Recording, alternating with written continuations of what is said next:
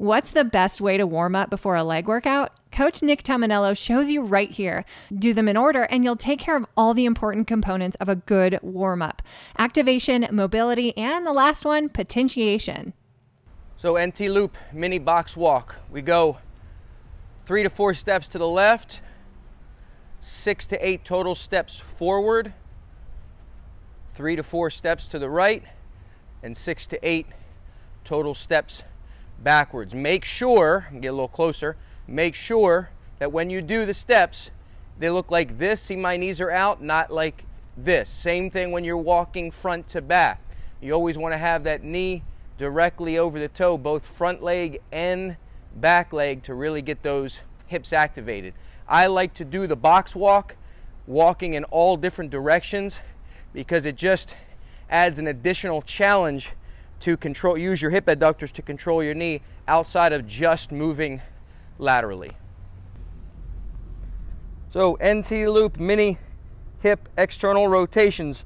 I'll show you from a few different perspectives. So I have the band around my ankles, my fists in between my knees, and what I'm doing is essentially that motion here. So if you were looking at me from the top, that's what you'll see. So from this side, I'm 90 degrees at my hips, 90 degrees at my knees. Head can be up or down, your preference. And I'm working here. Now, I have 3 different NT loop mini band tensions, but if this tension is a little too strong, very easy, and I only have 1 band with me, I can just simply move the band a little higher up, get a little bit more leverage on it, bring the band closer to the pivot point, and I'm good to go. So make sure you work on your hip internal rotators, range of motion as far as you can with the band, and the fists keep everything sort of hip width apart. Great way to turn on your hip internal rotators, which are extremely important and often underworked in our regular activities. This is an NT loop mini reciprocal hip bridge. Reciprocal because I have one leg hip extending while the other leg is hip flexing, and both of which are working against the mini. Excuse me. So it's a great way to activate your hip flexors on the one side and your glutes on the other side. And the nice thing is that people have a tendency when they do hip bridges to overuse their lower back, which brings this leg down. But by working against the band, not only am I engaging the front of the hip on the front side, on the elevated leg side, but it will force me to use my glutes more on the other side.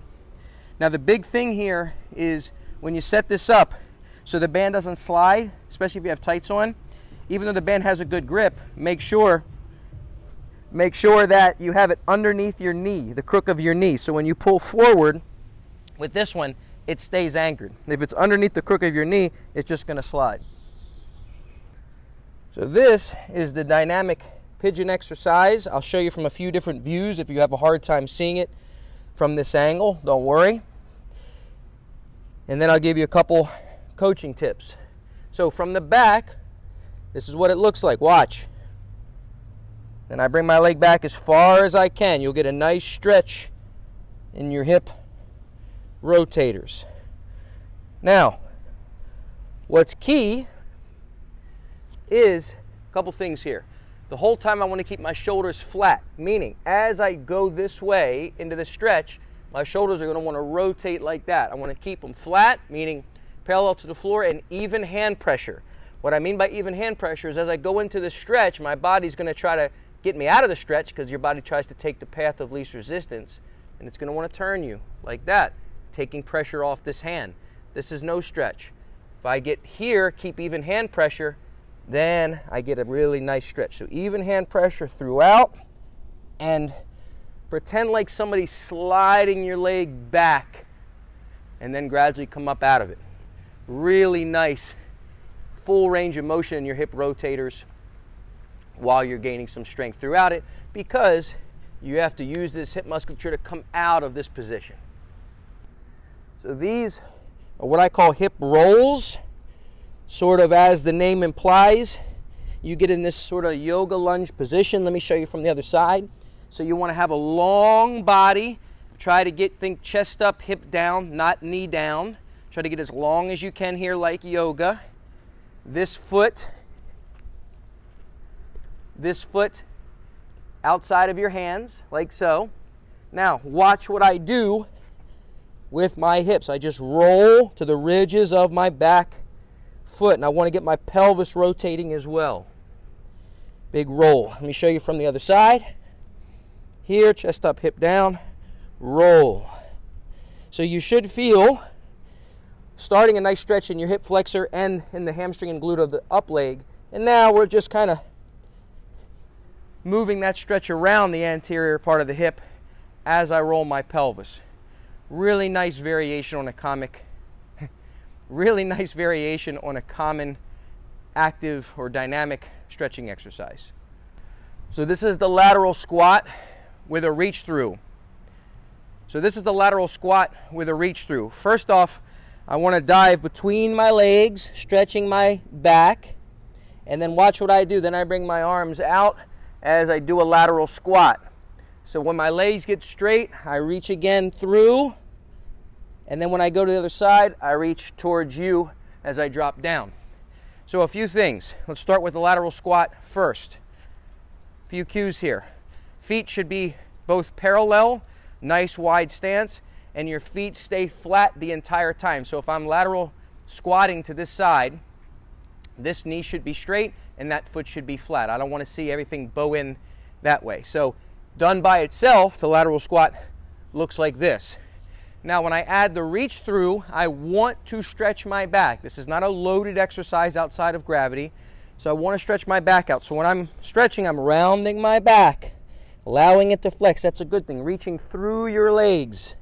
And then watch, I sit down. So it's like a squat position. So when my leg straightens, I go through, and then here. Here. Has a nice flow to it. So I'm getting some of the inner thigh, groin area, and getting low back. And by keeping this foot straight and rolled, from rolling, I'm getting some peroneal stretch as well. So you got two options with this lunge. If you're a little more advanced, you can do it as a forward lunge, throw a little hip flexor stretch into it. If you don't have any knee issues, or you don't have a problem coming out of that. If you have a problem coming out of that, and you're a little weaker, then you just go into a reverse lunge. Keep in mind, we're just warming up here, so we want to get your knees used to moving that way and dealing with a little extra force so you can take on the harder workout later. So a couple cues. Whether you're going forward or backwards, I'm going to reach with the opposite hand of the front leg, and I want to go long and then across my body this way. So if you're looking at me this sideways, it's here, like this. Here, get a big stretch and reach, and try to actually touch the back knee to the floor. That just gauges your range of motion every time. Make sure you get as much stretch as possible. So we're going to finish the warm-up with a prisoner squat jump. Prisoner just means hands interlaced behind the head, and the reason why we're doing that for a lower body warm-up is because taking away the arms helping means you have to use leg drive more, plus it tends to keep your torso a little more upright, which reduces the back involvement a little bit. So it forces your legs to do most of the work, and if we are trying to, what some people would call, potentiate the neuromuscular system to work on a little bit of light power before we go into our lifts, also good for general athleticism, then this is a way to ensure that the lower body is doing all the work for us. That said, there's nothing wrong with using your arms if you think that makes better sense for whatever you're warming up for, such as maybe Olympic lifts where you're incorporating your upper body with your lower body. Then I would use the arms. But if it's a lower body, more specific lower body warm-up, then my go-to is squat jumps with hands behind the head.